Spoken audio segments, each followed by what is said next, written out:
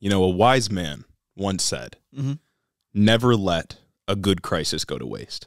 Word. It's attributed to Winston Churchill, and I think before him, Machiavelli or something like that. Okay, all right. And I think we could adapt that for the current times to say, never let a good culture war moment go to waste. Oh, we would never on this show. We would never on this show. And to be fair, our contemporaries also would never let a good culture war moment go to waste. This is true. Dare I say we're reactionaries when it comes to finding these culture war moments because they stick out so much that we just have to grab onto them. That's right. And, you know, Ben Shapiro pretends to be a film buff. And a lot of people are very excited about Dune Part 2. It was a really good movie. Fantastic movie. And Ben Shapiro reviewed Dune Part 2, and he offered a pretty basic review saying it was a good movie. He liked the score and the acting and stuff like that.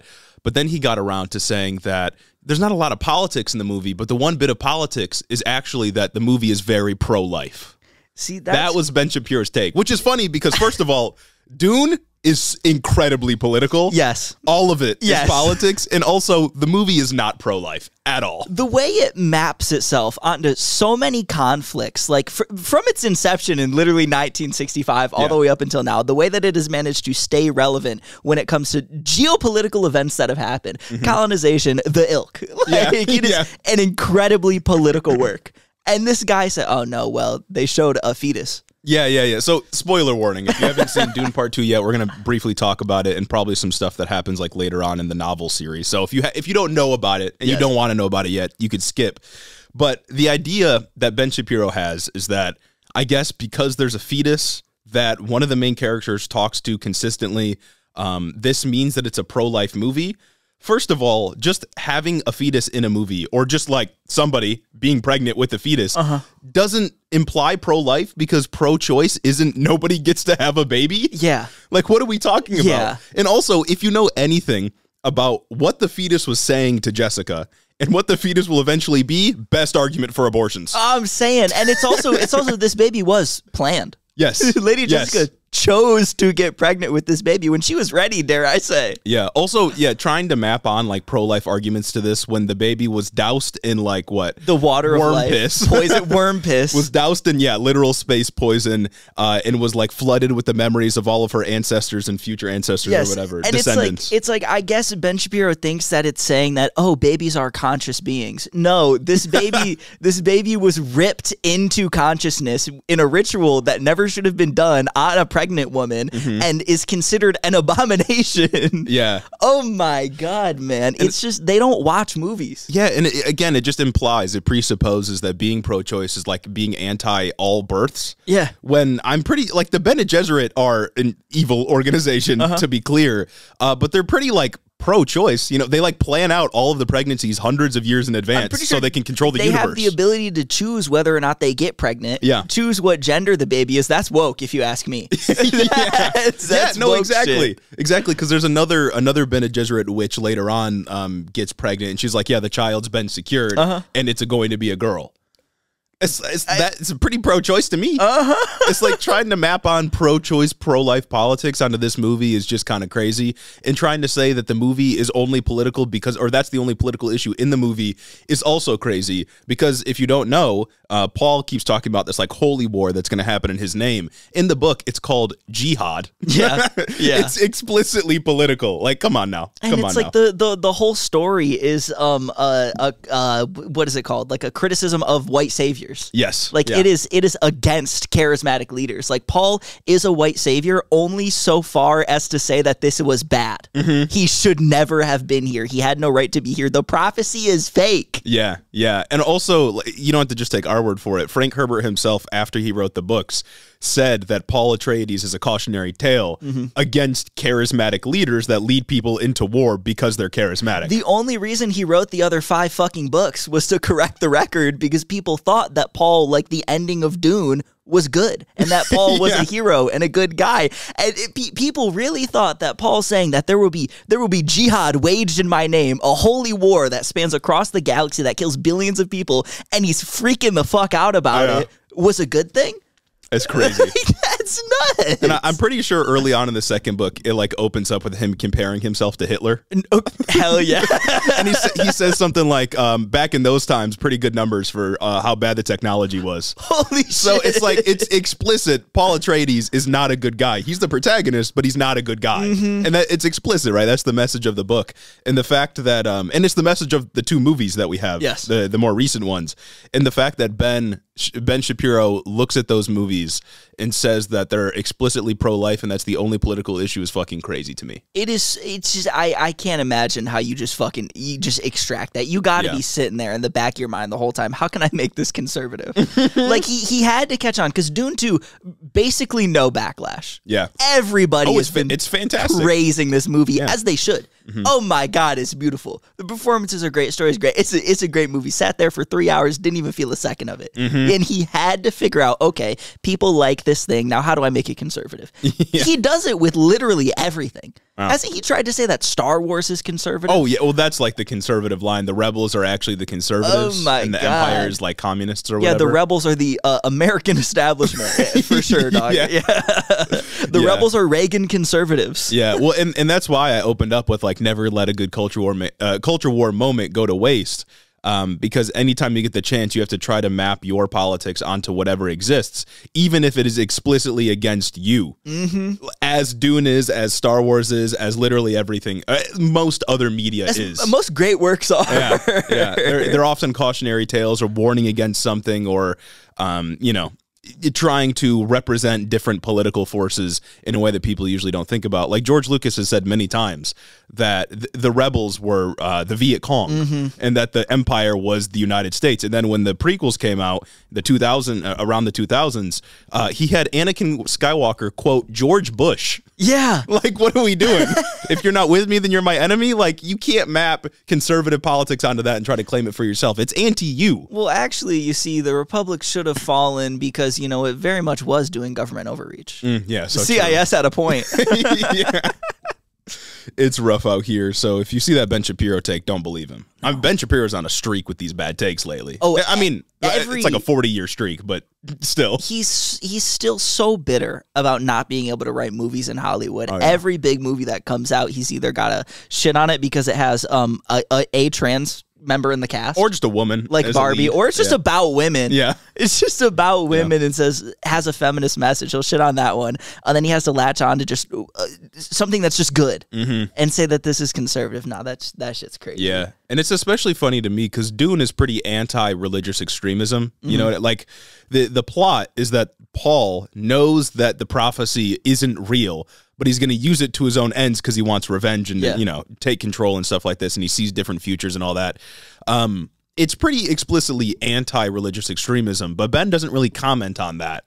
Oh my God, absolutely. There's a whole arc in Dune 2 about how Paul, before he takes the water of life and pretty much like has the switch that goes off in his head that makes him fully embody this role, about how he is scared of going south and seeing the fundamentalists because they are so devout in their religion, their beliefs towards this, that it will sway him. Yeah. And he's had visions of this, and this specifically leading to the holy war that he will wage. Yeah, and all of this, like all of like the Lisan al-Gaib prophecy and stuff like this was planted by the Bene Gesserit, who are the group that like sort of controls everything but wants more control. And Stilgar is very clearly a religious fanatic the entire time. Paul tells him, this is fake. My mother is a part of the organization that made this up.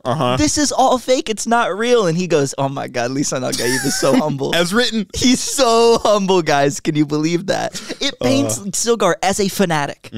He's 2 times in the movie, he's like, Paul, kill me. Uso, kill me. I still ride with Stilgar, though. Oh, hell yeah. I need me one like him. Exactly, yeah. Stilgar's the best. As written. As written. Oh, my God.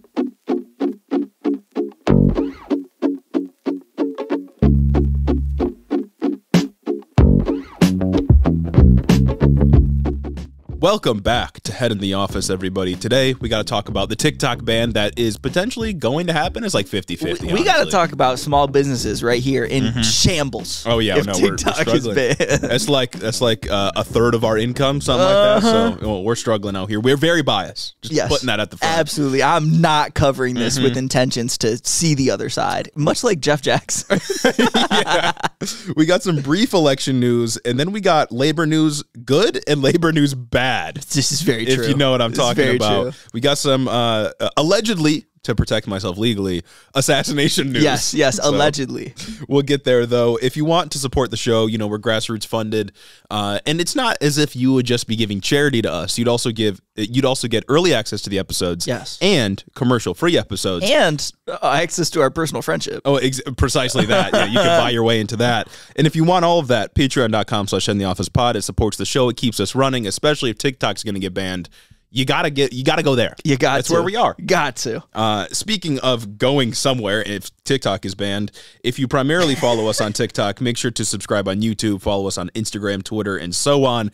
TikTok is our biggest platform, obviously, but if that platform goes away because China bad, you better be following us elsewhere. You better watch our Reels and YouTube Shorts. Oh, for fuck's sake, that sounds awful. Dystopia, Jesus.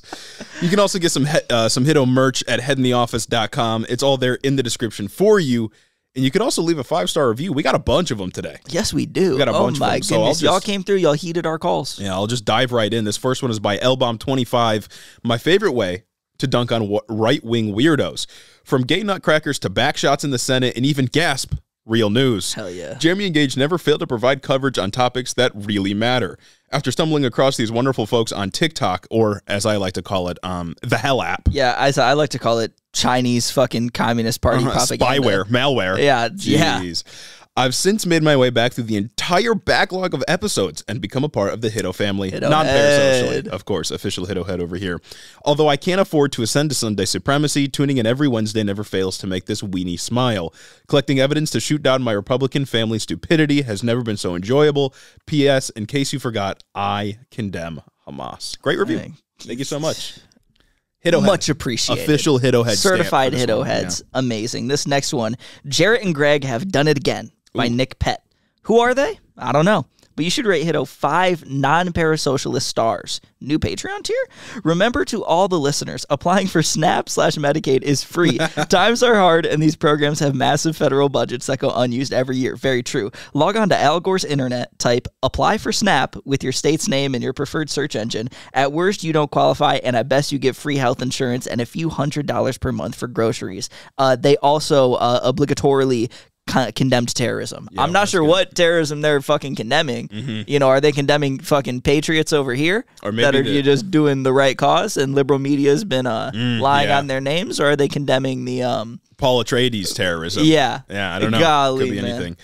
Next one, a letter from my close non-parasocial friends by Reagan is a B word. What? No, she's not. Before we really get started, I feel like it's imperative that I, Briar Lee Galen, condemn Hamas. And if I could give this podcast 10 stars, I would. My story is not unlike many Hiddo heads. I was scrolling on TikTok one day and happened upon Jeremy and Gage's page discussing trans rights.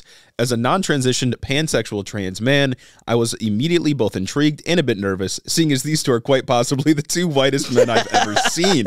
However, I was impressed to find that not only did they have incredibly based takes on numerous nuanced subjects, but they could also discuss it in a way that brought the seriousness of the situations to light, while also providing humor to assist getting through these horrific times. Jeremy and Gage have taught me how to properly debate the far right as well as the left in a sensible way. Bipartisan podcast over here.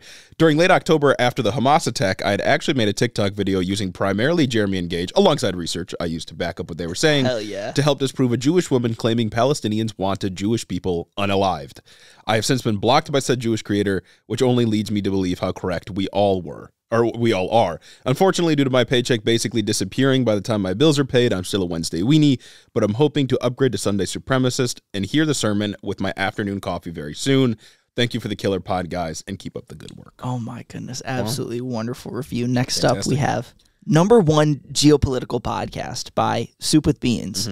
Soup with Beans wants you to know that they condemn Hamas. Wow, fantastic. Amazing review. The next one by the Red Donut Class Axe. They say, my grandfather always told me, in this world, you're either a smart fella or a fart smeller? Realest shit I ever heard. And I can definitely say these two are the former. Fantastic political commentary with just the right amount of tomfoolery to keep things interesting. Seriously love the pod, y'all. Keep it up. Amazing. This last but certainly not least review. These fellas know what's up, by a guy from Arizona. The Hiddo men, emphasis on men, these fellas are true men, as in like a good way, are by far my favorite boys to go to for my dose of the news filtered through a beautifully crafted lens of comedy, a lens that is manufactured up to snuff, unlike the parts on various Boeing aircraft topical.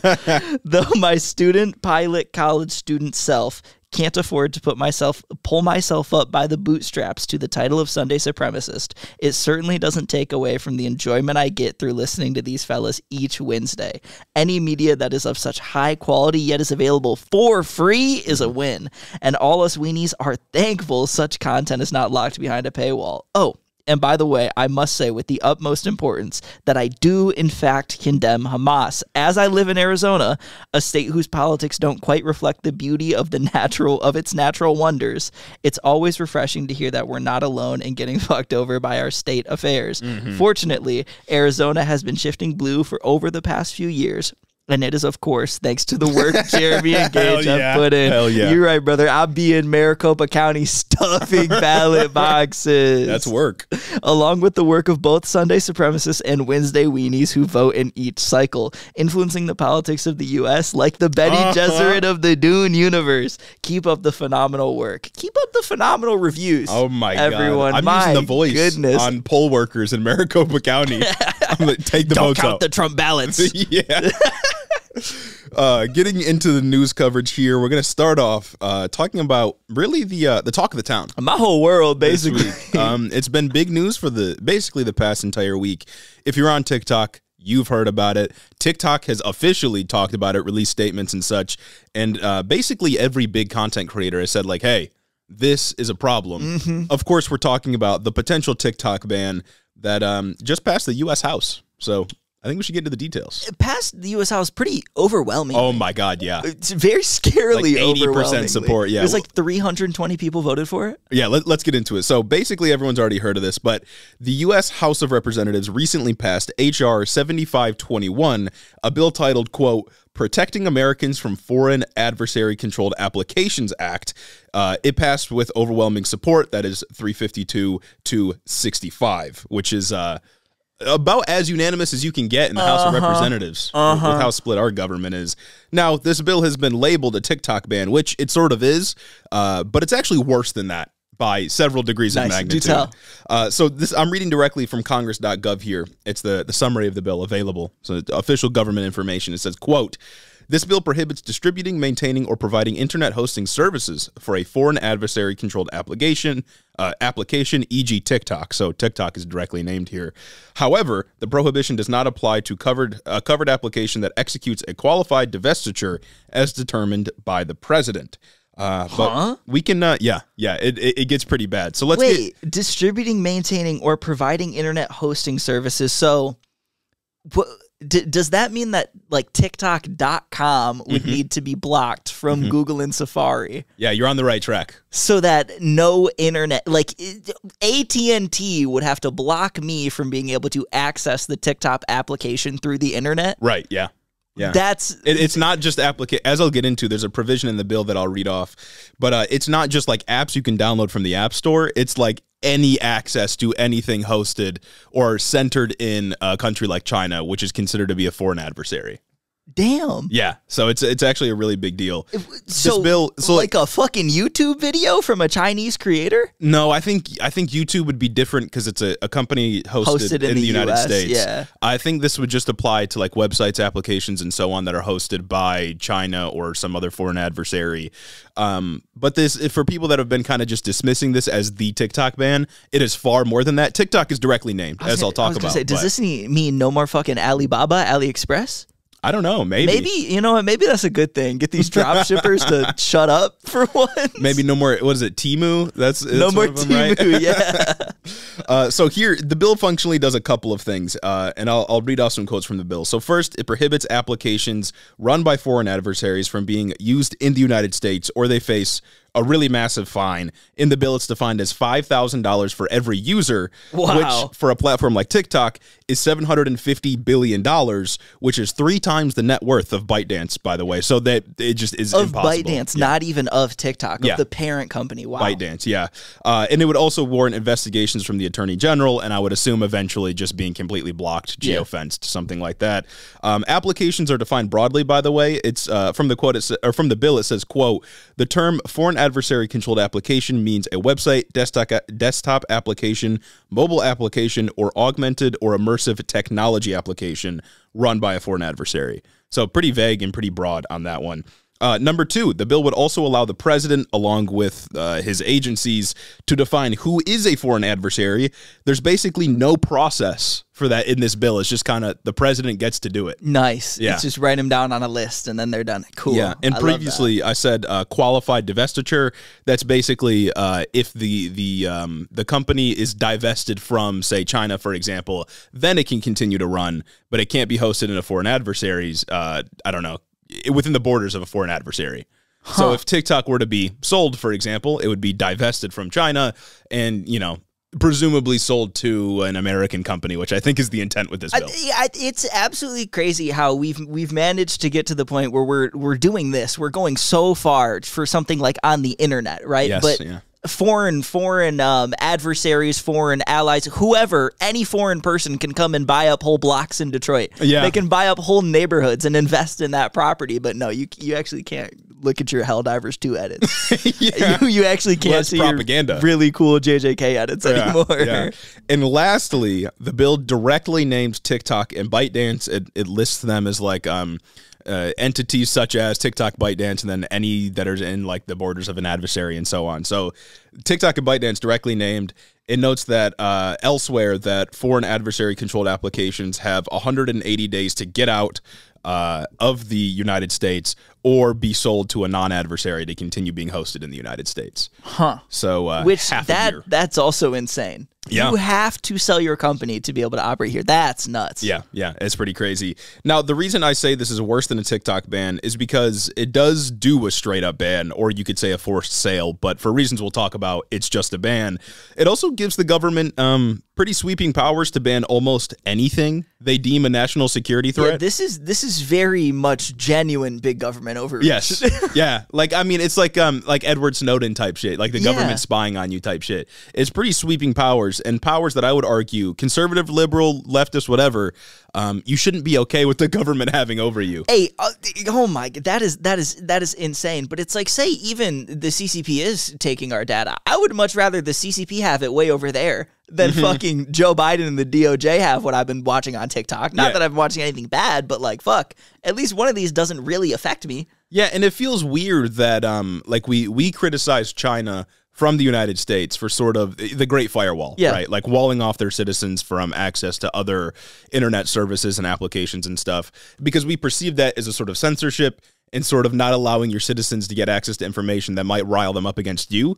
And then we're kind of going to just do the same thing, but say it's for freedom and security. Yeah. It doesn't really make sense to me. It seems hypocritical for one, and also extremely dangerous, because it isn't just TikTok. It says any website that meets these requirements, or any application that meets these requirements. Well, TikTok's just the first one because it's the biggest one. I've seen like wokeness types on Twitter say like, oh, China does it. China bans foreign apps from their people being able to use, and you guys don't say, and it's okay when they do it, but we can't do it.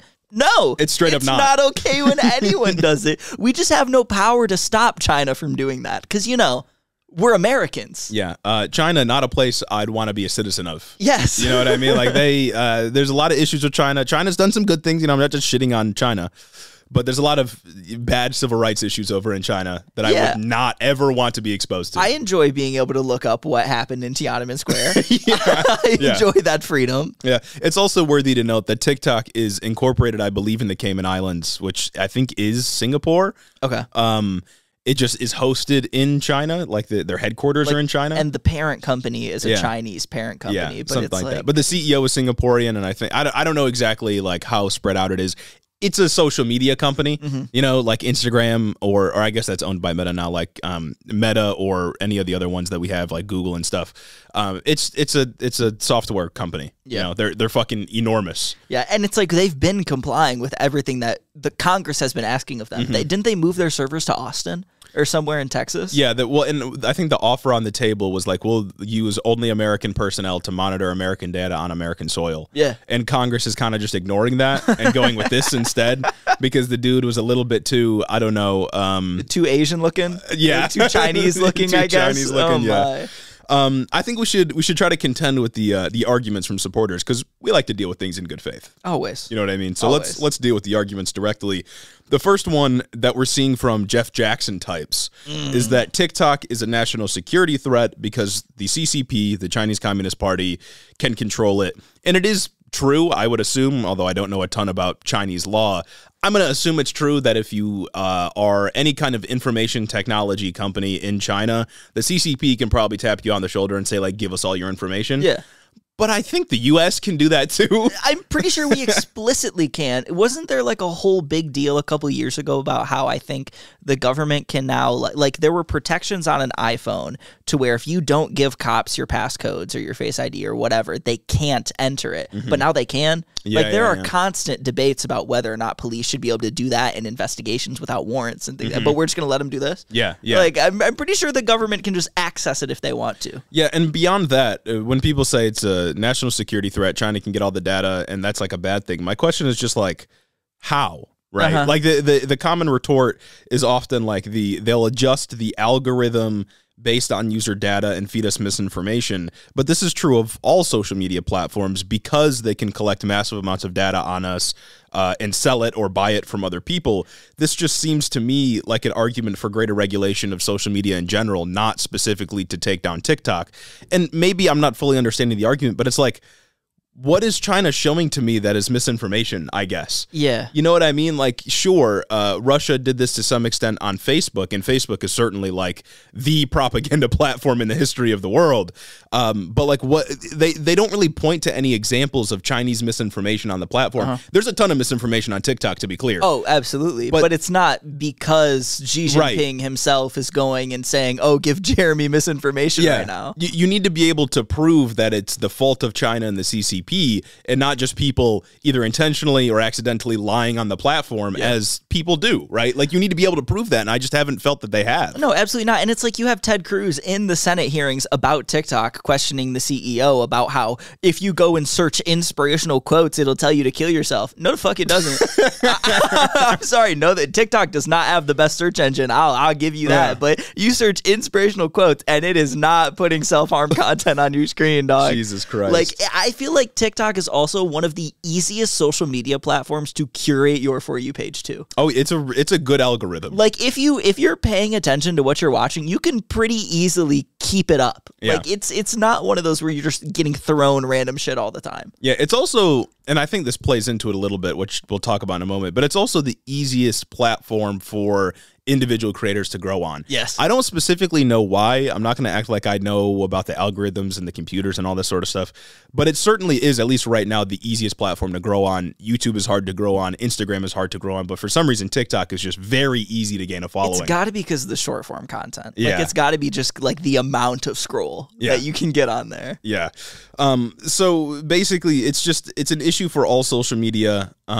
And even if China didn't have access to TikTok to like tap on the shoulder and say, hey, give us this data, they could just buy it from a data broker, or they could just buy it directly from Facebook, as they've done before. Yes. Like it doesn't make sense. This argument is silly. You're not actually protecting national security. That's a private sale. A U.S. citizen is choosing to give it to China. And my other question is like, what national security information do I give through my data that China could use for like nefarious purposes? I'm a citizen, dog. Ban it on like federal devices, fine. Hellish shit's banned on federal devices, and I get it. But I know nothing. I'm me. You know what I mean?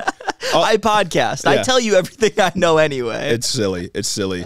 The other argument is that it's not a ban, it's just a forced sale. Which technically, according to the language of the bill, it could just be a forced sale. Sure, but they're not going to sell. They're not going to sell. And you know they're not going to sell. That's the intent, Like, it's a cop-out. Yeah. Yeah, and we say they're not going to sell because the United States is only 10% of the user base. TikTok is huge globally. There's like 150 million people in the U.S. on the app, and the app's got like far more users than that. Yeah. There's no reason they would sell just so they can stay in the United States and lose all of the money they make on the other 90% of their user base.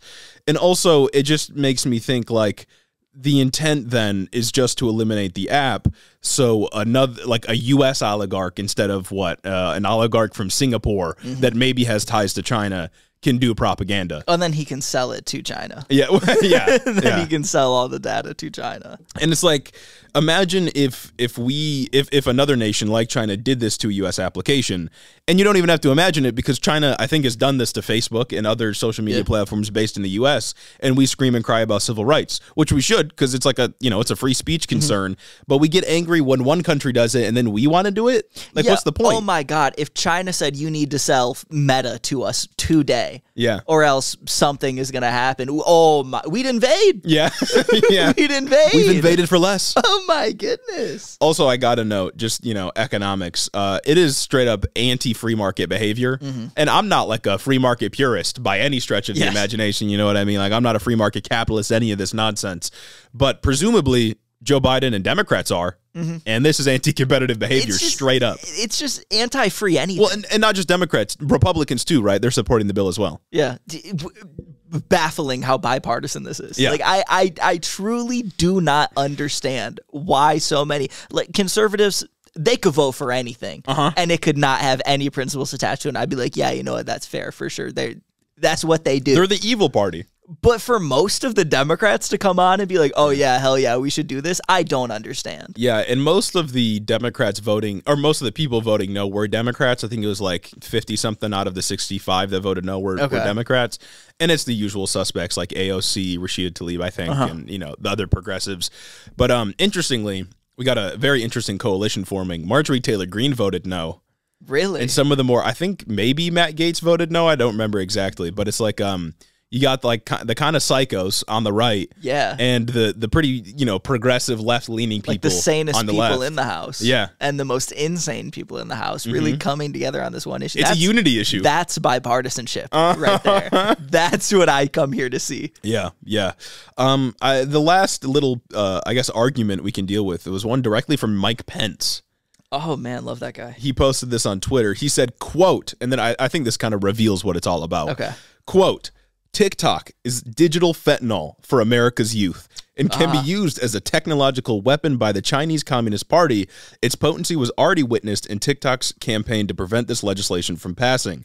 Passage of this legislation demonstrates that appeasement to communist China is over. Allowing TikTok to continue to operate in the United States while under CCP control is simply unacceptable.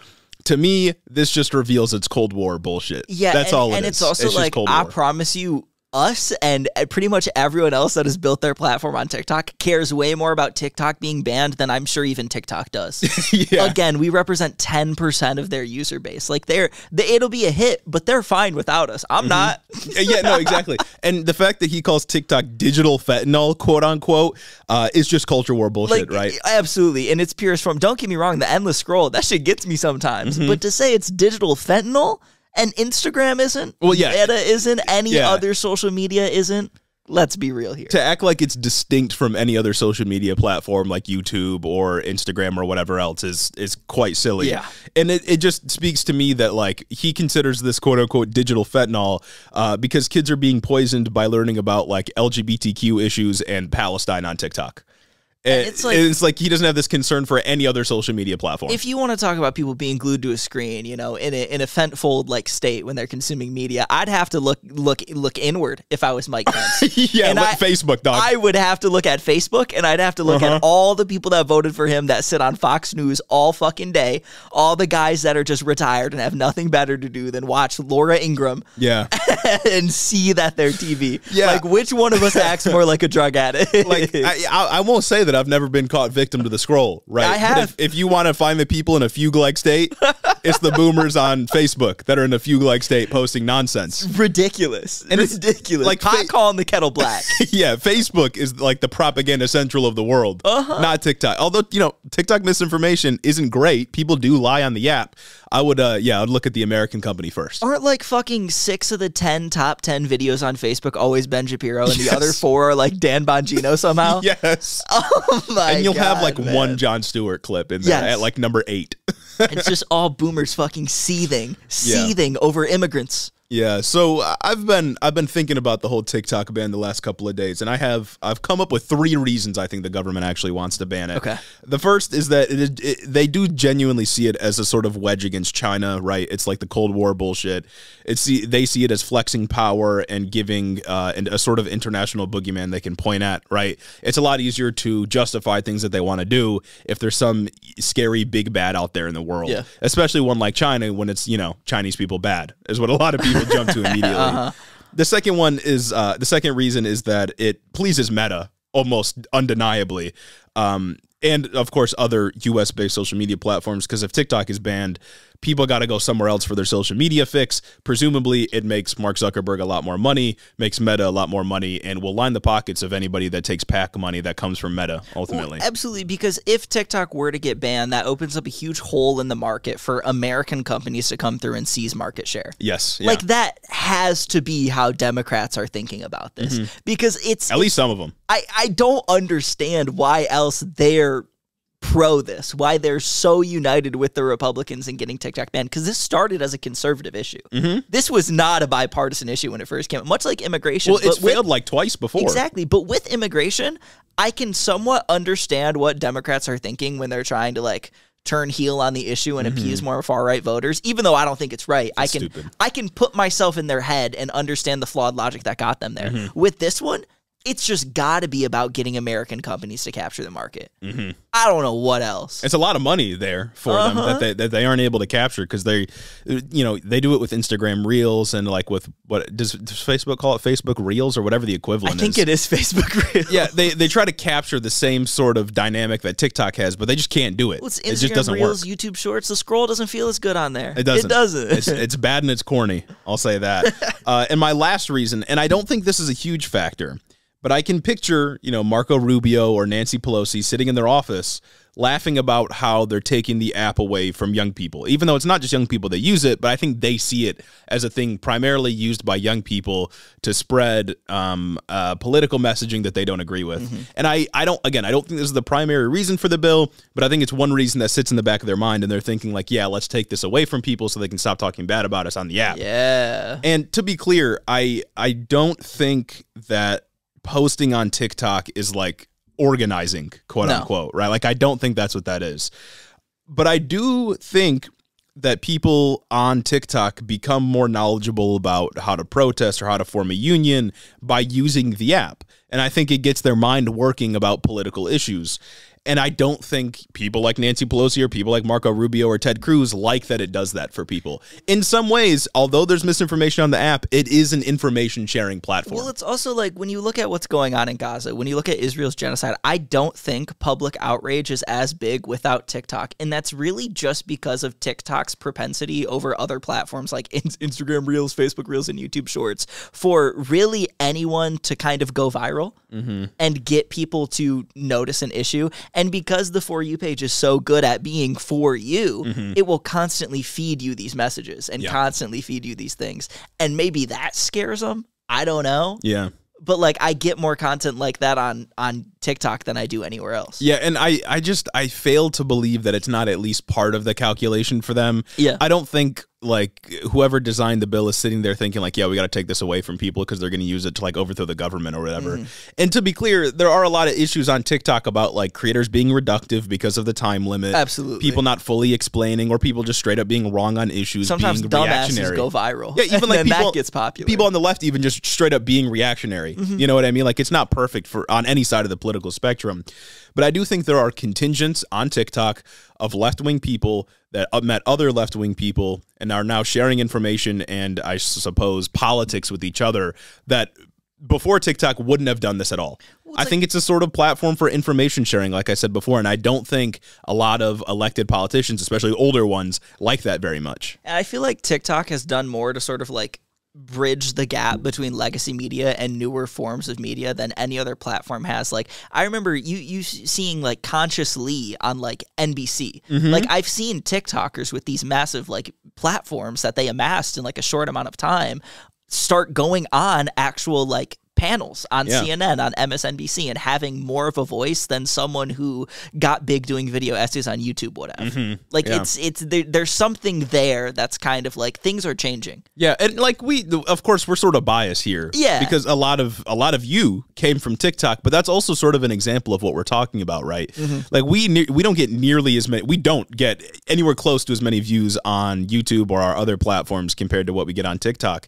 But that just kind of goes to show you that it's easy for individuals who previously had absolutely no clout politically or on the internet whatsoever. It's easy for those kinds of people to gain a following and to share a message. And again, those messages can be riddled with misinformation. Ours isn't, I hope. They can be, but it's sort of easily accessible in that way. And it's a sort of accessibility other platforms don't offer. And I think that accessibility lends itself really well to being engaged in politics, at least to some degree, getting knowledgeable about issues in a way that you simply can't on Instagram or Facebook or YouTube Reels or anything else. And TikTok has just been so much better than other platforms at selling relatability. Yeah. Now, I'm not going to say that like it's actual, real, genuine relatability, because a lot of it's manufactured, but no matter what, they sell relatability easier than anyone else, no matter what kind of content you make as well. Yeah. The ability for you to go viral on TikTok by just whipping out your phone and just making like a minute-long video about some comment that you saw,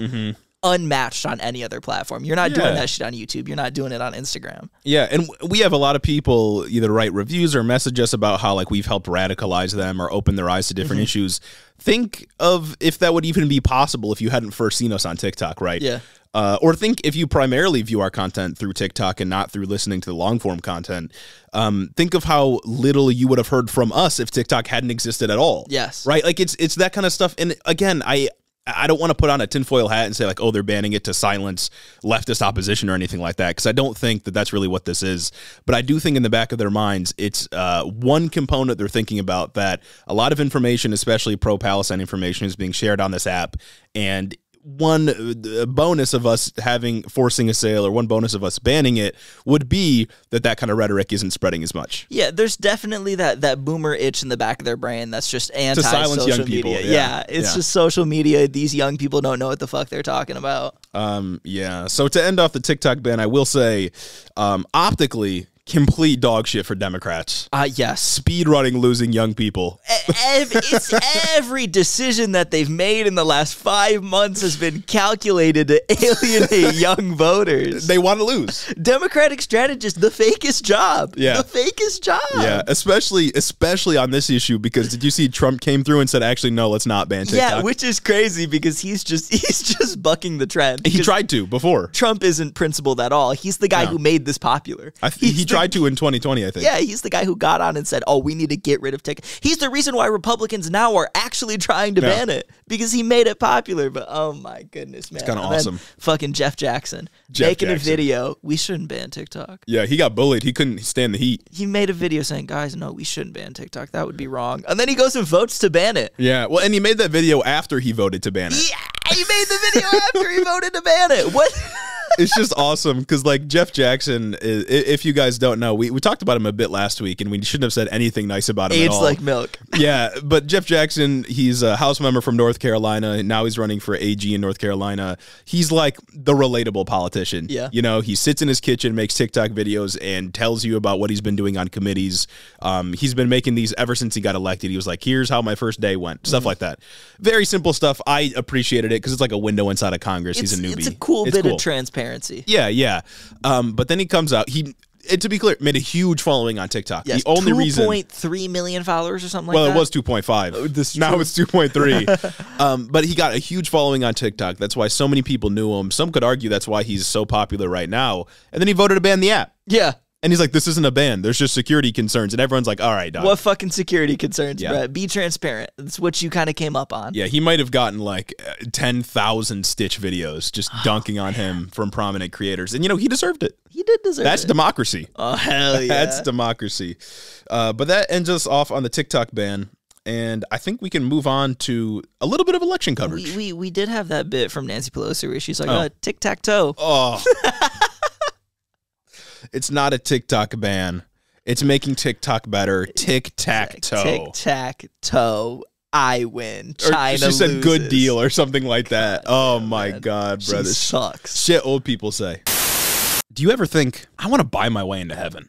Always. I want to buy my way into the good graces of the people that I'm listening to in my ears right now. That's right. You can do that if you head over to patreon.com/headintheofficepod. And not only will you be supporting the show, not only will you get early access to all of the content that we produce, but you'll also get an ad-free experience on the Patreon every Sunday, every time we release an episode. You'll be able to pull up to the sermon on Sunday, on the Lord's Day, to hear the gospel as it's spoken. Yeah, no more being late, no more interruptions mid-episode if you're listening to this ad right now. Exactly. It's on patreon.com/headintheofficepod. It's one of the best ways to support the show. It's one of the longest enduring ways to support the show. Help buy a pass from all the sins you've committed. Start coming to church. Yeah. And we can get things going. Yeah, that's only if you head over to patreon.com/headintheofficepod. It's in the description. It's there for you. I'm saying, brother. Tic-tac-toe to the polls. Speaking of things that only old people are going to be doing this year, time for election coverage. Yeah, let's talk about some election coverage. We got, this is going to be brief this week because it's not too much election news. We only have news from the primary election in Georgia, and then we got some news on our boy RFK. Oh, I love RFK that Jr. guy. Yeah. So in Georgia, Trump and Biden both won, obviously. This was last Tuesday. And it seems there was no uncommitted option on the ballot for voters to even choose. Threw me off. Which, it doesn't give us much to analyze, huh? Can't go county by county like, oh, Joe Biden lost this many in Fulton and Trump lost this many. It can't do that. I wonder, there being no uncommitted vote, is that like a strategic thing? Or is this Might something that was law. probably set in stone a while ago that they're like, no, you can only vote for the candidates. Pick. Yeah, the state party probably decided who was going to be on the ballot, and they just didn't put an uncommitted option. That makes sense. So with the primary, it's a mess because states have different rules. So there's not really much for us to talk about. In Georgia, Biden received more than 95% of the vote. Trump received 84.5% of the vote, with Haley's zombie campaign getting about 13.2% of the vote somehow. Why? Got to be absentee voters, right? Like, I don't know. Absentee voters that submitted their ballot before she dropped out on Super Tuesday? Submit it that early? Probably. It's or like Super a month Tuesday out. was only a week ago. Yeah, that makes sense. I guess it's absentee voters. Or it's spiteful people. People really unhappy with Trump, maybe. I don't know. It can't be. It's got to be. But who's voting absentee for Nikki Haley? Like, in my mind, the Nikki Haley voter is very, middle class, uppity. You know? Yeah, doesn't know their place. Exactly. Yeah, so I don't know maybe you can interpret something with that data, but Biden and Trump both getting the delegates from Georgia. I guess the real elections to look out for will be Arizona, which is coming out, or those results will be a day before this episode airs for everybody else on Tuesday of this week. And then Wisconsin and Pennsylvania will be in April. I believe Wisconsin has an uncommitted option. I don't know if Pennsylvania or Arizona do. Listeners, if you're in those areas, you can let us know what the options are. But if you have an uncommitted option, go crazy. Go crazy. Vote uncommitted. Vote twice for it. Yeah. Nate, stuff the ballot box. Vote a couple times for it. Your parents might not go out to vote. Use their names. Yeah. Not a ton to talk about this week for presidential news, except for RFK Jr. What'd he do this time? There was a story in a couple of news outlets that he's been floating VP picks.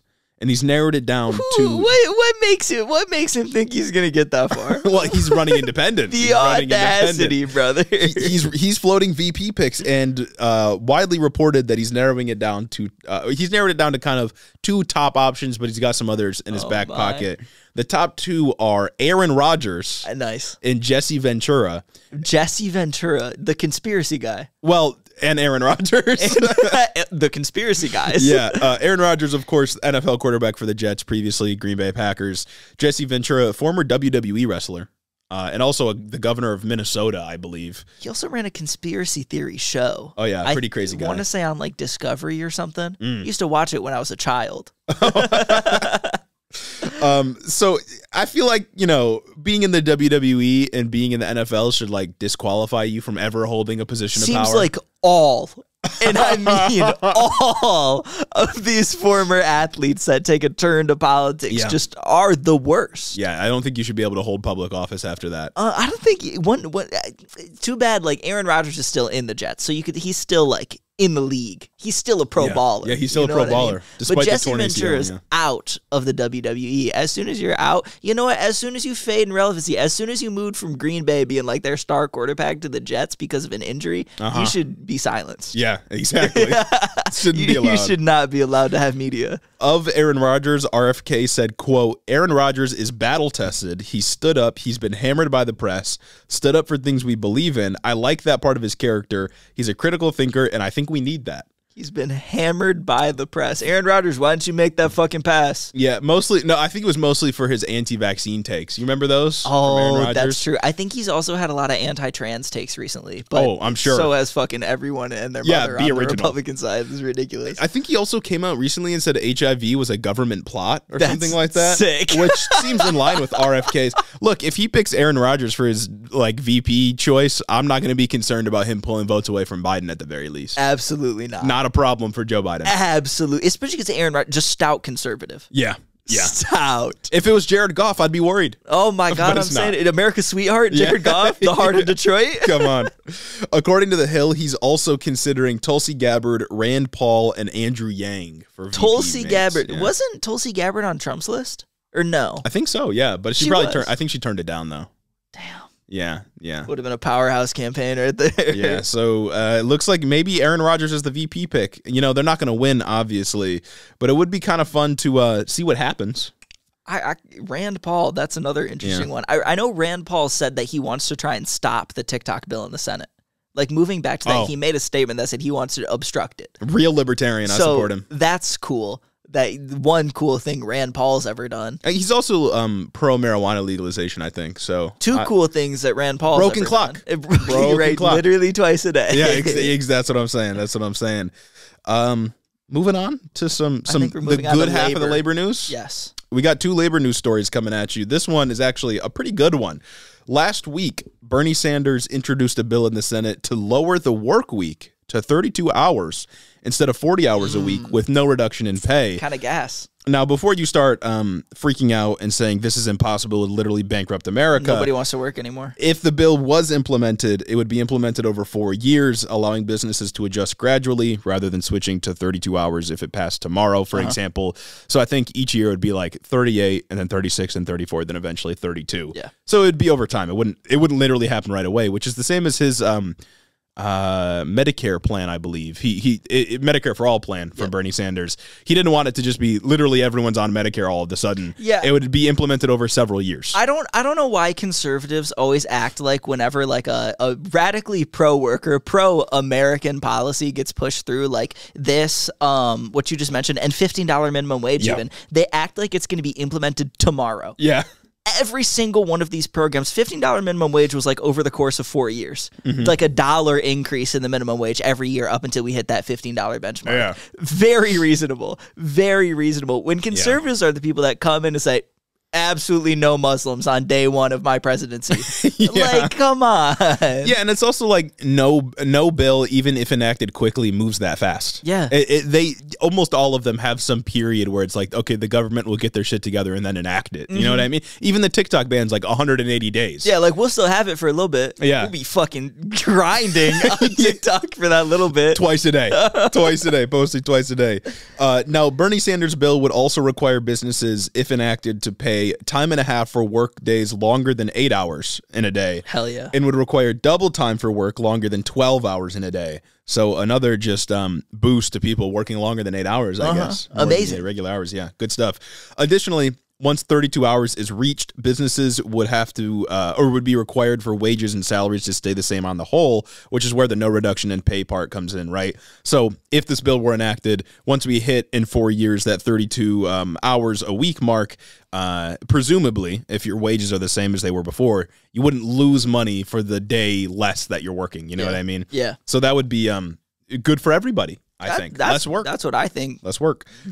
Friday on a Thursday now. Come on now. Who doesn't love that? 3-day week. Everyone loves a 3-day weekend, folks. Everybody loves it. Now, this is one of those things that's demonstrably good for the United States, other countries as well, but just won't pass because Republicans and, frankly, Democrats, too. Yeah. Senator Mike Braun, a Republican from Indiana, has already said that this would destroy small employers if it was a federal requirement, which it wouldn't, by the way. Why? He just claimed that. Nice. And then a smaller version of this bill was introduced in the House a year ago, and guess how many votes it got? 7. Oh, 7 Democratic votes total. 7 Democratic votes in the total, House. In the House. So what? AOC Rashida Tlaib? Yeah, probably. Ro Khanna. Yeah, 7 people total voted for the bill when this was introduced last year. There is a partner bill introduced in the House right now. We'll see if that goes anywhere. But it's Mike Johnson's. Johnson's house, goofy baby. house over there. I know Mike Johnson has said that he might be willing to hold a standalone vote on Ukraine aid. So I think he's starting to get fed up with some GOP. He's going to get fired. Yeah, absolutely. That's kind of gas. I'm supportive. Now, if you're skeptical of 32-hour work weeks, various studies have shown that it's very beneficial. Yeah. Specifically, one study done in the United Kingdom was done on 61 organizations. They implemented a 4-day work week. A year after the study concluded, 54 of those organizations, 91%, continued the policy. Half of the organizations adopted it permanently. 100% of managers reported positive results of some kind. 82% suggested that, or said that surveys suggested that there was some kind of improvement in staff well-being. So it's strictly a good thing. And you can imagine why, right? Yeah. It's more rest. It's less time you're spending at work. So then when you are at work, you're more energized and more productive. It's pretty simple. We've actually known this for quite a long time with sociological data. It's just good to see it introduced at a federal level. So there have been countless studies that come through and say, like, everyone who works an office job, like, you are only productive for 3 hours of the 8 hours that you are there. 5 hours of the workday is just bullshit. Yeah. It is just bullshitting around, sitting at the water cooler, going around and talking, hiding in the bathroom. Like, that's what's going on here. And I know, I remember I'd heard some people talk about in Virginia, I think some local office tried to implement this, public office tried to implement a 32-hour work week, and people were using this as a reason why this would never work. But the reason why they stopped doing it was because people, constituents, weren't happy that they weren't able to reach out to their public servants on a Friday. And there's a very easy way to fix this. Stagger the work week. I was just about to say, have some of them. You got some people Tuesday to Friday, other people Monday to Thursday. Literally nothing changes. Yeah. You just stagger the work week. Yeah. It seems like an easy way to do it. And also, on a historical note, there are people rallying against this saying oh, well, why would we limit the free market or fucking whatever? We've done this before. Yeah. In 1940, the 40-hour work week was established after work in Congress was done, and a lot more work by labor unions was done to make it happen. And states right now, like California and I think Massachusetts, are working towards adopting a 32-hour work week policy through state legislation. So it's not something that's unheard of. It's something that's been done through various studies in other countries, and it's strictly something that would be better for all workers. But again, it's one of those things that is unambiguously good, would be unambiguously helpful, not only for individual workers, but also the economy, but simply won't happen because Republicans and a lot of Democrats don't want it to happen. Well, so many people have staked their entire identities on how much I go to work. I go to work. What do you do? Lazy liberal sitting on your ass all day. Yeah, and I think this could also be posed as a sort of pro-family policy, right? It's more time you get to chill with your kids. You get to spend less on childcare. Yeah. Why need all these government subsidies for childcare when you could just be there? That's 1 day less. 1 day less you got to spend on childcare. Or even a 32-hour work week. Say you're still working Monday through Friday, but you just cut your hours the rest of the days. Yeah. Now you can have enough time to take your kid to school. Go work your full day and pick them up at the end of the day. Yeah. No more latchkey. Yeah, and I can't even imagine. I feel like almost every worker in the country that works a regular 40-hour work week would be like, yes, please. I'm begging. You know what I mean? Absolutely, this would be a lifesaver. I would feel so much better with 3 days of rest instead of 2. But it's going to run into opposition. And I don't even know if this passes out of the committee it was introduced to. I guess we'll have to wait and see. But I think it's still a good precedent to introduce it and get the idea into the congressional archives, I suppose. It's a good thing to see. I think so, too, especially after the UAW strikes earlier last year when one of the key agenda items was a reduced work week. I think they argued for 32 hours. They didn't quite get it, but they did get their hours reduced at UAW factories. Yeah. I feel like it's starting to become a bit more popular. Yeah, and Sean Fain was there speaking in favor of the bill. Yes. Yeah, he was there on behalf of Bernie Sanders saying, like, this is exactly what the American workforce needs. And one of the main arguments that Bernie Sanders made is that, of course, productivity has gone up, but also technology has advanced so much that technology's advanced so much in such a way that allows us to be more productive than ever. Why aren't we getting a little bit more rest than we did back in 1940? Yeah. You know what I mean? Like, technology's advanced so much. Profits have expanded so much. Why aren't people getting a little bit more time off so they can spend it with their family, do whatever the fuck they want to do? I don't know, start a hobby, write a book, I don't know, something. Why aren't we reaping the rewards of our productivity? Right. Well, why is it only the guys who had money to start off and invested in the company are reaping all the rewards of my labor, but I can't, I don't know, like have a couple extra hours a week to just chill and not have to wake up, eat breakfast, take a shower, go to work, come home, do dinner, put the fucking dishes away, have like an hour to myself, and then go to bed and do it all again 5 days of the week. Life shouldn't be grinding. You know what I mean? Like, life should not be constantly grinding just to get by. I think humans are meant to do more than just barely survive. Hot take, maybe. Call me a communist. But this is, again, one of those things that would be really good in the long term. Even for the economy as a whole, even for corporations that, you know, employ a lot of people, it'd be good in the long term. But short term, they would lose money. Because they would, you know, people would be working less. And that's probably going to be reason enough for their resistance. Also, there's a sort of psychological element of like, I don't want to give my workers breaks because if I work them hard enough, then they won't question me in any way. It's the sort of, we talked about it before. I don't know if we ever gave it a name, but just sort of how politicians, people in power, CEOs, stuff like this, just look down on workers as like subhuman. Oh yeah, it's reason enough for them to oppose the bill. It's like that. It's not going to happen. There was one guy, I can't remember who he is. He went on, I think, the Ingram Angle at like 11 o'clock on Fox News. And we made a TikTok about it. It popped. It was like one of our first TikToks to pop off, I think. And he said straight up, you have to treat your workers like dogs. Yeah. Like, even if you have to withhold food from them, that's okay. You have to train them like a dog. Yeah. Brother, this is how they're talking about us. Just in the open for anyone to hear. Or the dude at the, this was like a couple months ago, the dude at the World Economic Forum who was like, we need to see pain in the economy. Because workers are like, he didn't say uppity, but he's basically saying they've gotten too uppity. Yeah, you know, they don't know their place, basically. We need pain in the economy. And we need the workers to stop being the bosses so the bosses can be the bosses. Oh, for sure. It's like you just want to, like, the pandemic and the government benefits that came from the pandemic kind of shifted the power scale a little bit. People felt less vulnerable and therefore didn't need their bosses as much. And capitalists don't like this, right? They want the power scale to be completely imbalanced so that they can control the entire workforce. And so the workforce feels easily replaceable. Yeah, well, last year, weren't there like a ton of articles and shit about how a lot of companies are making their employees stopping work from home that they started during COVID? It's control. Despite no dips in productivity. They're just making them come back to the office just because they want them to be in the office so that they can actually watch them and have control over them. Yeah. It's crazy, bro. They don't fuck with you. They don't fuck with you. You are a cog. He called me. He told me he does not fuck with you. You're a cog in the machine and they want you to be easily controllable and easily replaceable. Yeah. And bills like this are explicitly pro-worker, pro-human, I would argue. And that's enough for business CEOs to pay off some Democrats and Republicans and not let this happen. It's just, unless you're just so absolutely cucked, why would you not want this? Yeah. Unless you state your identity on how much you go to work and how many hours you put in, why would you not want this? And you can't even argue this is like an inflation policy. Government's spending no money on this. Exactly. It's got no money. It's just regulation. People aren't even making more money because of this. They just have more time. You can't even say this is going to turn the $1, $2, $3 menu into the $2, $3, $4 menu. That's not what's going on. And yeah, it's more time, and it happens so gradually that like the people aren't even going to feel it. Or like companies, the profit margins won't even feel it. Yeah, by the time it happens, I'll be bitching about the 32-hour work week. Exactly. I'll be like, we should be working 25 hours a week. Shit, put me in here Monday, Wednesday, Friday. Exactly.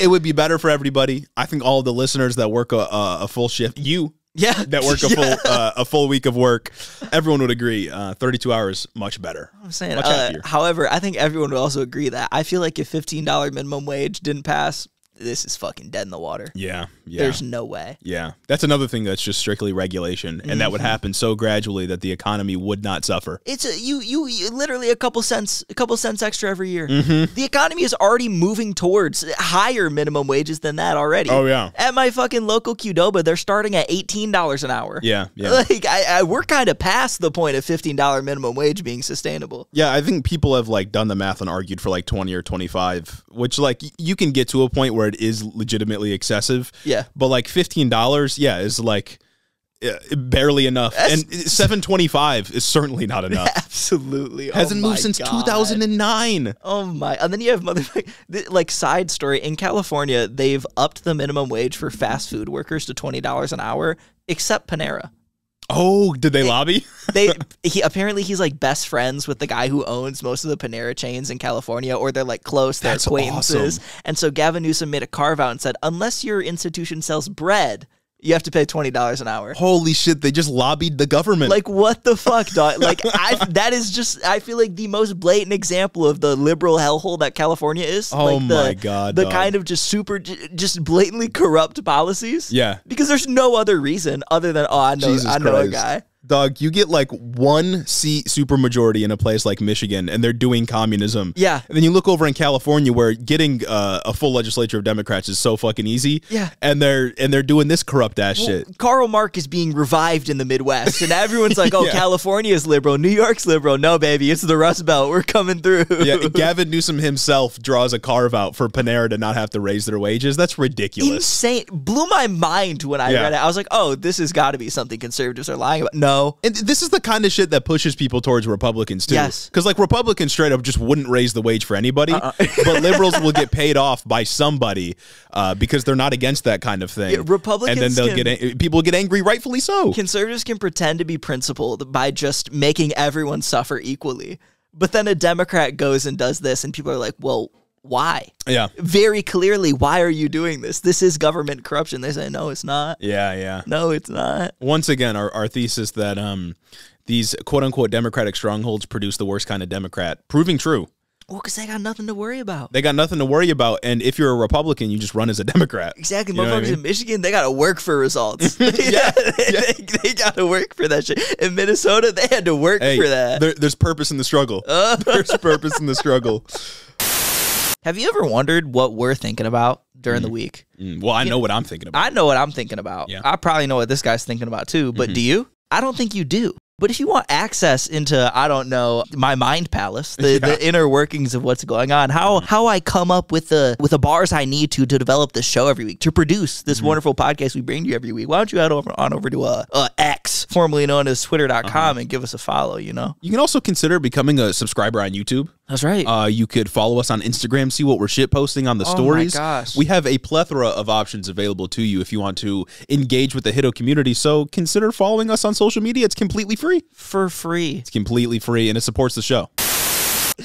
Moving on to worse labor news. Yeah, moving on to, I guess, the opposite spectrum of labor news. We're making America great again. Death and destruction, baby. You know what I mean? We're moving back to a sort of gilded age within labor, where companies feel empowered to do literally whatever they want and to get into it just in the midst of yet another Boeing airplane. Yeah. This happened this week. Losing a panel mid-flight. Awesome. A man who was a quality control official at one of their factories was found dead in his car the day he was supposed to testify in court about a whistleblower case he had been building against a company for the last 7 years. Yeah. This guy,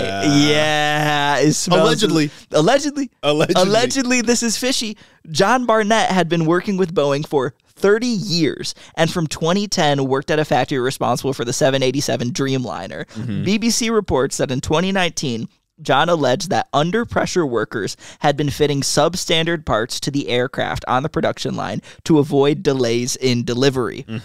Sounds reasonable, right? There's a lot of crunch going on. Like, people are completely reasonable. People are doing what's going to get done, and this guy, he's saying like this is wrong. He's a quality control guy. Yeah. The FAA later did an investigation that found that the factory could not account for parts that it had labeled as substandard and were supposed to be discarded. This corroborates a claim made by John saying that the workers aren't following procedures that Boeing outlined they need to follow to allow them to track defective parts. Every defective part in these factories needs to be tracked and filed and has to be accounted for. You're telling me you find 56 I don't know. Well, especially because, like, we had the door fly off, that one plane that had to be grounded. And then for this plane, it was like a part of the side just completely missing. It was a panel just flew off. Dare I say a defective part? Yeah. It's like, when we're talking about air travel, air travel is very safe nowadays. It's the safest form of transportation, which is wild. When you see, specifically because it's so rigorous, right? But then when you see cutting corners, because it would cost too much to not cut those corners, you start to worry a little bit. You start to think, well, maybe those regulations do matter. Yeah, it's like you have a regulation in place that makes you to track every defective part, and then 56 go missing. I wonder where they went. Yeah, and I wonder why you weren't tracking them. Maybe because you wanted to boost the profits a little bit. And you not spend money on that. You have a whistleblower coming out and saying that production schedules are so tight that workers are just not doing things properly. And with the door issue, his job, by the way. His whole thing is to make sure that they're doing these things right. The door issue was because I think when they were doing maintenance on that 747 MAX, they just didn't put bolts back on. Yeah. They left 4 bolts off. And then that had been a problem in other Boeings that they looked through and investigated, showing that bolts were not fitted properly, fasteners are not fastening properly, things that are supposed to have very tight junctions between them are not tight, very loose. Again, panels are flying off left and right. It's like what's going on? It's like comedically bad. You know what I mean? Like, this is like a comedic example of why the short-term profit mindset that is from capitalism is just really bad, because shit like this happens. And it's interesting because this started happening after a merger with like some other company, and like new leadership had taken over and decided we're gonna cut some corners. I think the guy who took over Boeing, the CEO, had a slogan that was more for less.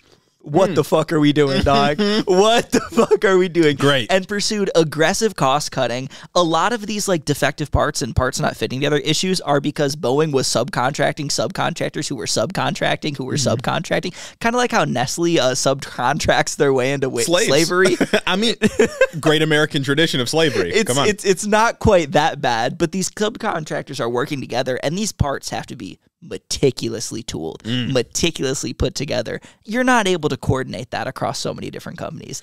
That's just not something that's going to happen. Did you see that there was another Boeing plane issue? I think it was with the pilot seat. Something something was wrong with the pilot seat. I'm not an engineer, and it like slid forward while he was flying the plane. And that caused the controls to push up, and the plane just did like a nosedive. Nobody died or anything, but it's just like, one of those things that is really bad. One of those things that's kind of minor, but can't happen. Yeah. Imagine that happens on descent. On landing, I'm about to hit the strip, and then you just nosedive in. Come on, man. It's over at that point, It's like we're lucky that major accidents haven't happened yet. Yeah, it's dumb. Another massive claim that John has been making was that they were receiving substandard oxygen system from suppliers that had a failure rate of 25%, meaning that about 1 in 4 masks would not deploy in the air should they need to. Nice. That's crazy, bruh. Seems good and standard. 25%?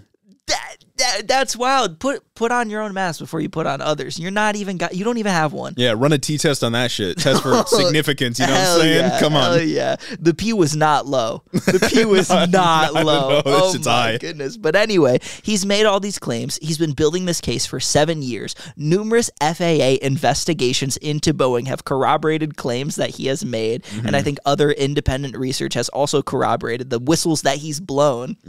Fast forward to last week, John was in South Carolina conducting legal interviews for this case. Notably, his lawyers and family said that he was so geeked to finally have his day in court. He was excited that Boeing would finally see justice, or he would have a chance so federal regulators could step in and make Boeing see justice, make these things be right, because people's lives are in danger. Yeah. Man, Boeing's lawyers were able to cross-examine him And then the next day, I think on Saturday, he failed to show up to his court so that he could further testify. Cops were sent to the hotel to perform a wellness check, and they found him dead in his car because of a self-inflicted gunshot wound.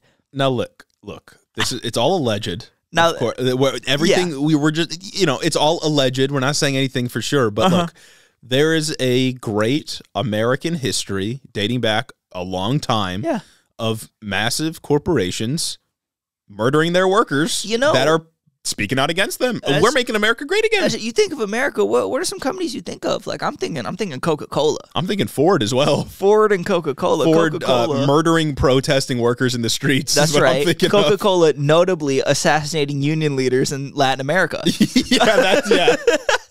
These are great American companies. Yeah, Boeing, one of our great exporters. Right. When people say return to tradition, this is what they're talking about. This is making America great again. Yeah. This is fucking getting the uppity workers in line. This is America's heyday. Allegedly. Gilded heyday. Allegedly. This is their alleged return to form. Yeah.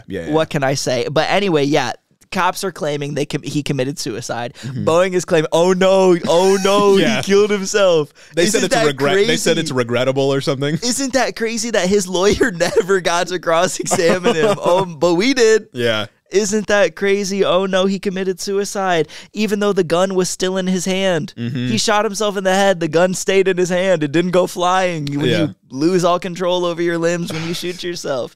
And then ABC News came out a couple days after he was initially found dead in his car.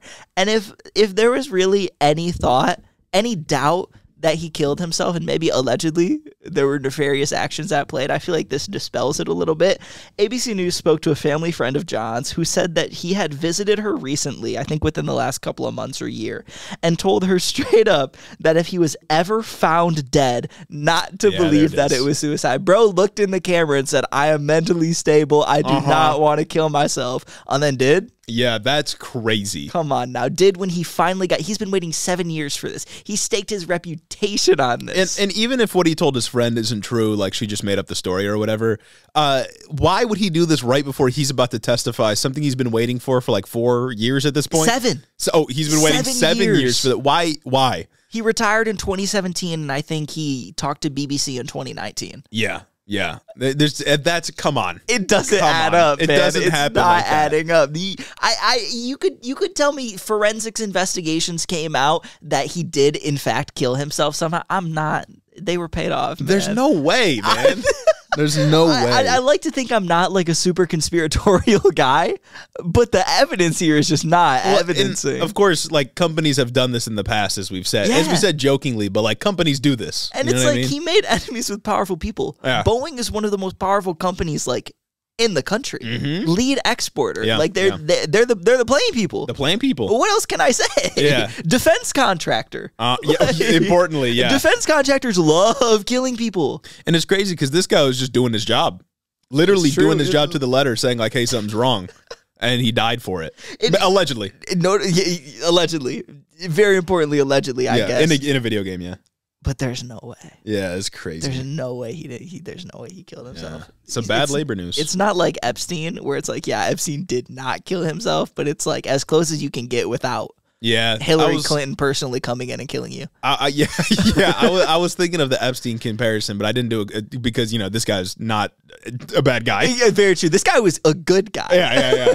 But it is pretty close to Jeffrey Epstein saying like, I am in good health. I don't want to hurt myself. Yeah. Then Hillary Clinton putting 2 bullets in the back of his head. They both made enemies of very powerful people. And then ended up dead. Like, that's crazy. Yeah, bro. Jeffrey Epstein knew too much. That's crazy. This guy, again, not the same as Jeffrey Epstein. Yeah. But this guy had something on Boeing and is never going to testify. And I guess just so y'all know, like I'm happy, I'm healthy. I do not want to kill myself, bro. So right hand on the Bible, whatever. I'm chilling.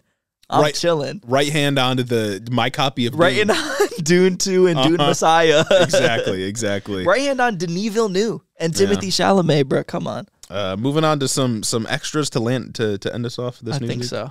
The only piece of extra news I have, not a full news story, but just something I figured I'd yap about real quick. Word. Is Haiti. Have you heard about this at all? Oh, there's shit going on in Haiti. There's shit going on in Haiti. If you don't know what Haiti is, it's an island nation that's actually backed up against it's an island. Half of it is the Dominican Republic. The other half is Haiti. It's about 700 miles off the coast of Florida. And a state of emergency was just declared last week after some political violence erupted as the president of Haiti was seeking some international, well, former president now, he stepped down after all this happened. He sought some international help to quell gang violence. This specific instance of violence began because the president announced he would finally hold an election, but not until mid next year, so 2025. Haiti's been without elections for quite a while. I think since 2019, parliamentary elections have been getting pushed back and back and back. Word. They keep saying like every year, yeah, we'll hold elections, and then they don't. And then they say, yeah, we'll hold elections, and they don't. And people are just getting angry about it, which is like justifiable. Which makes sense because you think you live in a democracy. Yeah. You think you can actually, have your voices and concerns heard. Yeah. And I think in 2021 or maybe 2022, the president of Haiti was assassinated, if you remember that. And then Haiti has a long history of violence. It hasn't been a stable country, I don't know, really ever, at least in modern history. One of the leaders known as Barbecue, that's his nickname. Oh, wow. For reasons I'll just let you infer, said the president must resign before the president resigned. He was demanding the president resign or there will be a civil war that leads to genocide. So pretty blatant, trying to do bad things. Yeah. I hope there's no leftists out there thinking like, yeah, Barbecue's going to do the revolution. Not happening. Just bad people. I promise you, a guy named Barbecue, for reasons I'm sure you can assume, is not the proletariat. Yeah. There's also a lot of misinformation out there. I think some people are saying like Haitians are doing cannibalism right now. I've seen that. I saw it on right-wing Twitter though, so I just instantly kind of let it slide. Like that's not. I doubt it. Yeah, it's the same way they're like, oh well, Native Americans were doing cannibalism, and it's like there's like 3 recorded instances of tribes doing it. It might be something like that, but usually when people say that, it's just to dehumanize a population that's already struggling. Absolutely. Right? But political violence, as I said, has long been an issue in Haiti, and it, unsurprisingly, basically all our fault, and the fault of the West, right? Famously, Haiti was a slave colony. What was the name of the dude who did the revolution in Haiti, the slave revolt? Can't remember his name. Was it French Toussaint guy? something? It's like a French name, yeah. Yeah. But there was a slave rebellion, and they fought for freedom against France. Then afterwards, after they freed the colony in Haiti, they were indebted to France for the money that France lost in the revolt. Which is insane. Awesome bit of history. Insane. Then in, I think, 1915, it was occupied by the U.S. for 2 decades. Because Haiti was indebted to some U.S. banks and they weren't paying out because they were the poorest country on the face of the planet and are still the poorest country in Latin America. Then there was a series of coups after the U.S. left in the 1930s. They had Papa Doc, which was one of the worst dictators really of all time for 20 years. And they've never really been allowed to recover. They've really been in dire straits for a long time. Also, consistent earthquakes as a sort of island nation, that certainly doesn't help. And again, poorest nation in Latin America for quite a while. Haiti really doesn't have too many good things happen to it, and it's usually the fault of the West and how we treat Haiti and countries around it, of course. Not really a good deal down there. They also set up, this is recent news, they set up a transitional presidential council in response to the violence. That's the latest. We'll see how that goes, if anything changes. But if you're wondering about the sort of conservative response, of course, Florida is the closest state to Haiti. Do get a decent bit of Haitian immigrants that try to come through. Yeah, there's like, I think almost 200,000 people of Haitian descent living in Florida, or just like Haitian immigrants, people that were born in Haiti that now live in Florida. DeSantis is doing basically everything possible to stop Haitian migrants.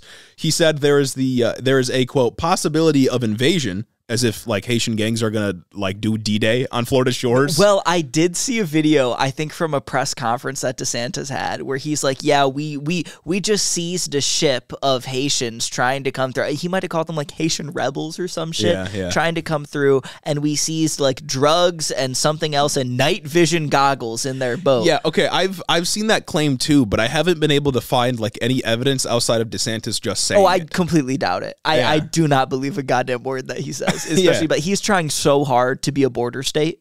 Like in the same way that Texas is a border state, he's got to be making it up. Like I'm sure it was a boat of people who maybe paid a guy to try to get them across the ocean to get to Florida, much like how people pay coyotes to get them across the border. And they probably had weapons because like countries in political turmoil. Exactly. Like they're trying to get out. They probably had weapons because they were worried about, I don't know, other pirates trying to get to them or some bullshit. Like if they did have weapons. Yeah. And like even that doesn't really pass the smell test because usually when there's political turmoil in a country, the people fleeing aren't the ones trying to seize control of the country. Yes. And it's the gangs that I think outnumber the police at this point in Haiti. They're the ones kind of trying to seize political control, right? The barbecue guy trying to seize political control. I don't know why people of like in his realm would leave to Florida. That doesn't really like they're not trying to invade the United States and take over our government. I promise you, Haitians are not coming through the southern border in Florida with night vision goggles like a fucking Navy SEAL ready to invade Miami Beach during spring break. It's not happening. It's not going on. There also straight up hasn't been an influx of migrants from Haiti yet, right? Like every couple of years we'll get an influx of migrants because of various things. Like 2 years ago, we got that influx that Joe Biden stopped. Yeah, and then we got that crazy image of a border patrol officer on a horse with a whip. Yeah. Insane. Yeah, crazy image. But yeah, every few years we'll have like an influx of Haitian migrants. This isn't happening yet. It might. Country's sort of in disarray. Maybe we can expect it. But oftentimes the people fleeing political violence and gang violence certainly are the ones trying to get away. Yeah. They're not the ones doing the gang violence. Why would they leave if they're doing it? Doesn't make sense. Like you said, the guys who are actively trying to seize power are not going to try seizing power from Miami. Yeah. They are going to stay in Haiti and fight whoever is there right now. And it's just civilians who are here quite literally, definitionally seeking asylum. Yes, they are fleeing political violence in their homeland and trying to come here for hopes of a better future or just hopes of safety. Yeah. And like we shouldn't be surprised when this happens, right? Like we talk about it when we talk about any sort of influx of migrants or just immigration in general. We need to look at the material conditions that are motivating people to flee a place like Haiti or Guatemala or, whatever, Nicaragua, whatever other country we're talking about. And oftentimes those material conditions are a direct result of U.S. intervention or intervention from another country, which is certainly the case with a country like Haiti. And if we want to fix that, then we got to fix the country. So much damage has been done to Haiti, though, I wouldn't even know where to begin. But the point is that we need to treat people that are fleeing, asylum seekers, with passion, like they're kindness. Human beings. Yeah, like they're human beings. They are, I would argue. Yes, I think you can make a really good case. You could, yeah. But wouldn't convince DeSantis. Speaking of fundamentally changing countries, speaking of maybe doing things in other countries that would change them, Chuck Schumer, our boy in the Senate, went on record, I think it was earlier this week, and said that they need to hold elections in Israel to oust Netanyahu. Oh my God, Coup Schumer coming through, brother. I'll do you one better. Hey, I'll do you one better. Look, I shit on U.S. imperialism, but sometimes doing a coup is good. Okay? Nothing is wholly bad. Exactly. Nothing is wholly bad. Sometimes coups, they can be argued to be necessary. Yeah, look, if there's ever a reason for the U.S. to run election interference on another country, it's in Israel. That's what I'm saying. It is to stop a genocide. Dare I say that would make a good thing. Coup Schumer out here saying we need to get Netanyahu out, and then Joe Biden agreed. Yeah, and to be clear, like this is making America great again. That's what I'm saying. In our heyday as an empire, we were rigging elections for other countries all across the world. Yeah, all I'm saying is if we can stop, I don't know, them in like Iraq from having their socialist revolution, why can't we stop them in Israel from having their genocidal revolution? Like, please, please, I'm begging at this point. Come on, man. Coup Schumer. Oh my God. Going crazy out here. And Joe Biden didn't push back, which was dope, I guess. Oh my God. Coup Biden? And Netanyahu was very upset. Yeah, I can imagine. Netanyahu was very mad because right now we have to consider Netanyahu is not popular in Israel right now. Yeah. He is ultra nationalist. People don't like him. If he were to run an election right now, one, it would stop the war for at least 6 months while the election proceeds, and he would lose. Oh yeah, he would lose. That would be great. Yeah, that'd be fantastic. Both of those things. It's not like George Bush had that spike in support after 9/11. Yeah, that would not be the case. Netanyahu might have had like a rally around the flag effect in like the weeks after, but at this point, people don't like him. People are very upset everywhere at this guy, which is, just another reason why it's like, why can't you just put your foot down and stop selling them weapons? But whatever. Guess. Yeah, the implication is like, okay, you think they should have an election because Netanyahu sucks so much. Why do you keep sending him artillery? Yeah, what are we doing? You know what? And that's the thing. It's like, if you want to maintain this relationship with Israel, this is a relationship with Israel, not Netanyahu.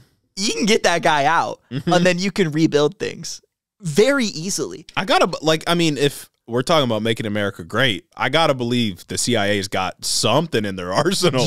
They gotta have like a draft. You know what I'm saying? They gotta have a draft for like everywhere.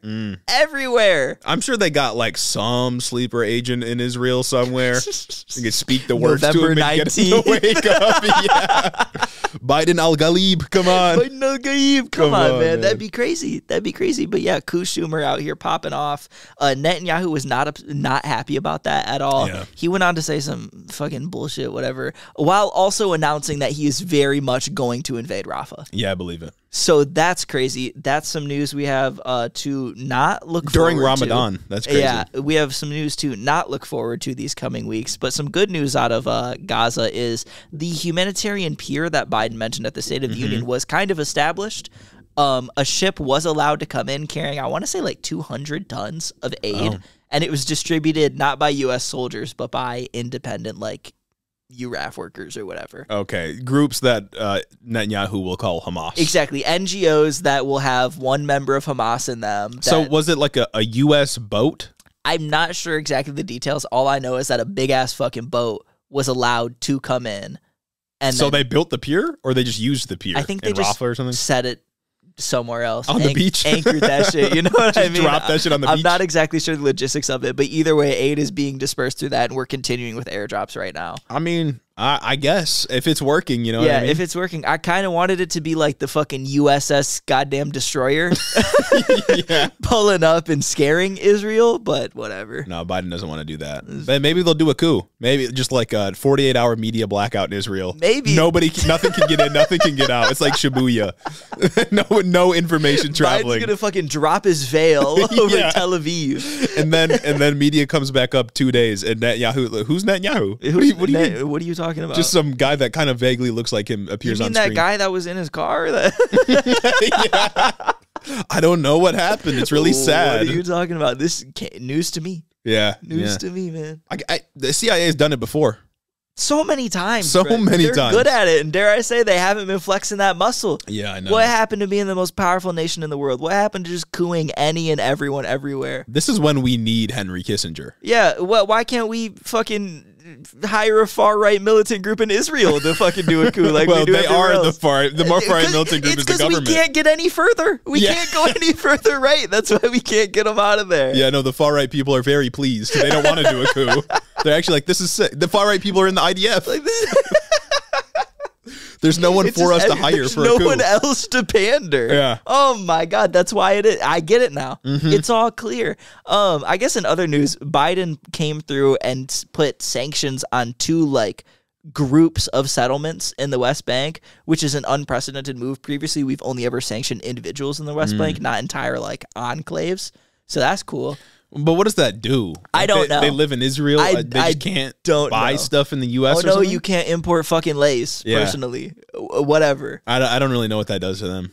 Yeah, that's true. I guess it's good, unprecedented, sure, step in the right direction, but like bars in hell, The bars in hell. I feel like the bar, very realistically, is that just stop selling weapons to the people you say you don't like. Easiest thing to do, especially like for shit they're doing in the West Bank, because like Hamas isn't even there. Yeah. That's wholly a if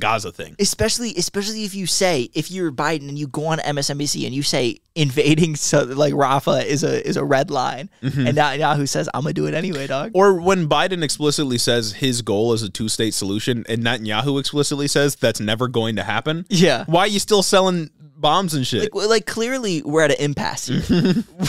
What negotiations could possibly work this out? Yeah, you're not winning him over with your word. He has. Oh my God, man.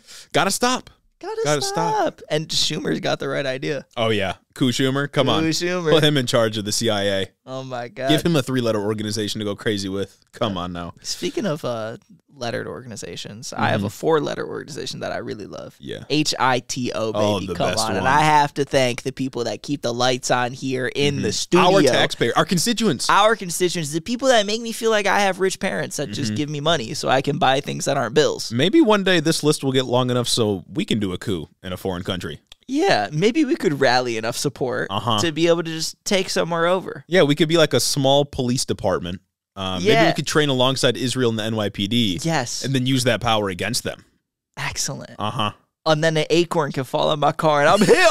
Oh my freaking gosh. out, dog. I'm freaking out. I'm freaking out. Anyway, special thanks to, again, the people that keep the lights on. Caden Kraut, Lord Tyler Radiant, Chris the Postman, Christy Beck, 40% Spite, Dylan B, Andrew Harris, Mike Chaplinsky, Mattias T, Omar Zuno, Clayton LaFed, Mark Yeager, Kaz, Caleb Joy, Rich Toro, Tari, Gavin Mayer Maldonado, Hunter W, Fergalaki, Max Vesquez, Jacob Rogers, Colton Mooberry, Fixer Punk, Jim Egbers, Jeff Muzzy, Bagel Burrito, Cincy Alex, Joe Stenstrom, Adrian Sandoval, Chloe Sam 601, Colleen Cutts, Veryuk, Jennifer DeVoe, Big Bird Titty, Crawfishin, Benneth Bennington III, Alexia Benanti, Nietzsche, Big Booty Beatdown, Sam Maloney, Two-Headed Boy, Ben Shapiro's Boyfriend, Jonathan Cassis, Luke O'Shea, Cucker Tarleson, Danielle Jackson, The Word of Microsoft, Jennifer Science, Aaron and His Gundam Gundams, Darth Father, Tailored for Content, Corey Chambers, Sewer Snack, L.E.N., Devin Hatchard, Retro Mondo, Emma the Dude Slayer, Veronica aka V, Raxon, Ash Smith the Grotler, Flower Clown, Beetlebugs, Murder in a Trench Coat, Lonnie Rogers, Slavic and Sapphic, Casey Lynn Kelly, Snake Eyes, and Hope of Giants, A.K. Ghana, Quana, Don, Zach Lantian, Info Russell, Austin Greif, Marcus Corbett, Caleb Roper, Taylor Rensock, Ishi Teddy, Cammy, Tylen Freeman, Steak Daddy, Tay, Isaac Hodges, Madeline C, Pab the Pab 69, Kayla Lowe, Anna Valenic, Eduardo Diaz, KCC, Say Yes to West, August, Particular Pikmin, Sir Capalot, Jeff Signs, Howard the Duck, Brennan is Egg, JR, Drew Batchilder, Froggy Gumdrop, Zen doing their best, Jackie Boy, Shameless, Coherent Babbles, Sasha, MJ is Sharp, Michaela Muncie, The Wallace 3000, Southwest Socialism, Jared Finch, Evil Vegan, Tactical Snowflake, Son of Ander, Vanilla Bryce, Willie Swags, Chris E, Kishan Lala, Amanda R, Hanky Panky, Tyler J, Damian Blues, Real Nurse RN, Ashley White, Dick Cheney and 3 Inch Heels, Lalo Valesco, Particulon, Memfrez, Gorgeous Girl Mukes, Classified Jones, and my mom. Thank you all so much for supporting the show on Patreon. We couldn't do it without you. And maybe one day we can implant a prophecy in a foreign population that makes them think, I'm the second coming of Christ. Exactly. Maybe we could get you all to, spread the gospel, the Sunday sermon, and get people to think that we're out here, literally being the mouths of God. Yeah, the voice from the outer world. That's me. Exactly. That's me. Listen, Al-Qaib. See you guys next week. Have a great week.